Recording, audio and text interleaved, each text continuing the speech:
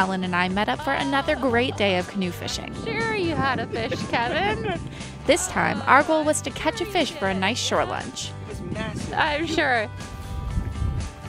Oh sure, I catch a fish and the camera goes all wonky, and oh, I couldn't get a video of it, Kevin. My camera didn't work. Oh yeah.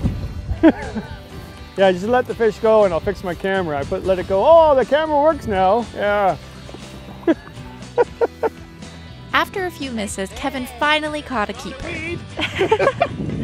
Definitely a fish this time. I think we should eat that one. Yeah, you want to eat that one? All right. Ever had a bass fillet cooked on the fire? No. There we go. Where we're catching these guys are a little bit deeper because it's fall now, and all the weeds along the shore, which is where these guys are all dying off. So there's no oxygen coming out of those weeds. So they know that, and they need oxygen. So they'll go into the deeper water. And why deeper water? Well, deeper water has more oxygen. The deeper it is, the colder it is, and the more colder it is, the more oxygen. So, yeah, and I didn't catch a weed. I got a fish. Just saying.